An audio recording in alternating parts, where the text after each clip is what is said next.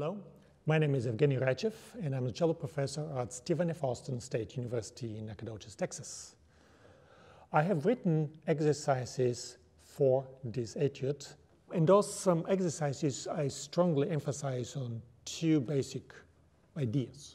The first one is understanding the importance of the left-hand framework. And the second thing that I like to take into great importance here is to break down the passage work to very, very small increments and then understand how is the passage built.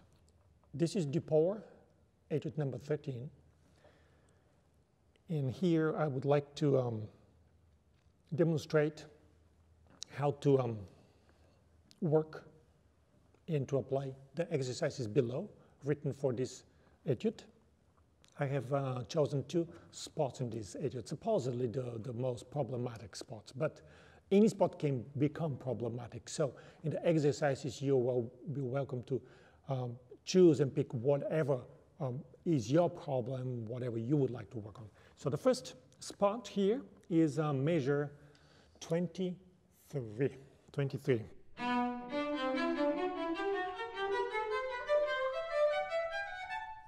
And I would like to point out once again that's to learn a passage. What I like to do is to take it apart to smaller components and to understand what they are and then put them back, build it again. So this passage, the ascending passage, is nothing but two scales going simultaneously parallel to each other in thirds. So here's the first one.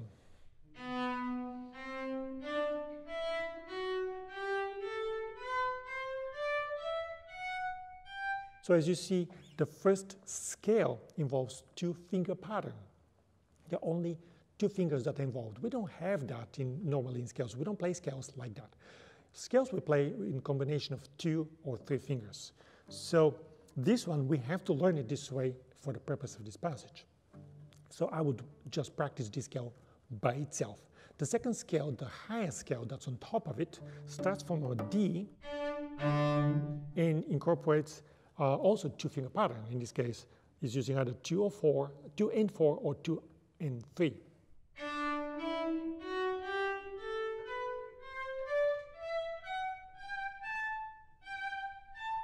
So it's a little bit uncomfortable because we don't use the first finger, so it feels like we don't have the foundation, we don't have the base. But we have to learn this way for the purpose of this passage. And then I'll just put them together. How do I put them together? Well, put them together, I will concentrate either on the lower scale or the higher scale, and we'll kind of sneak in the other note.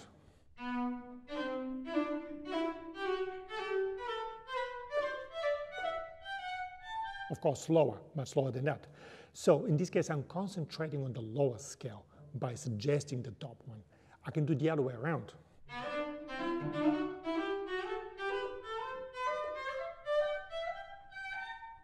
Etc., etc. So this is going to introduce one of the scale by focusing on the other. And then the passage is there. Right after that, there is another spot that I like to talk about, and it's a little bit more cumbersome. It starts from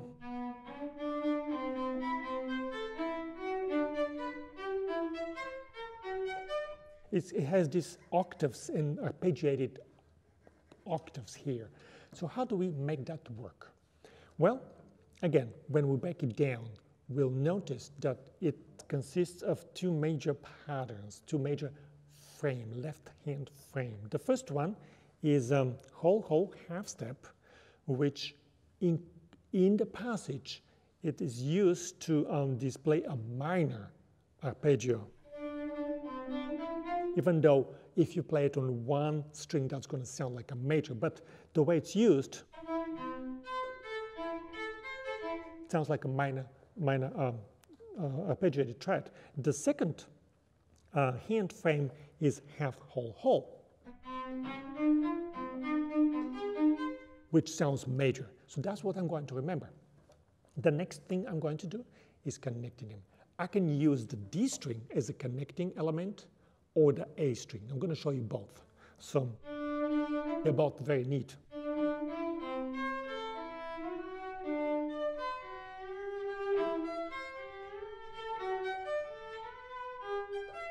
So I'm using the second finger as a connection, as the liaison between one position and the next position. I can do that using the A string, and this is what it's going to look like.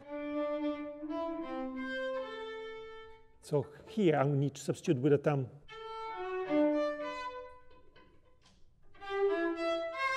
Now I need to go to a half step above the first finger,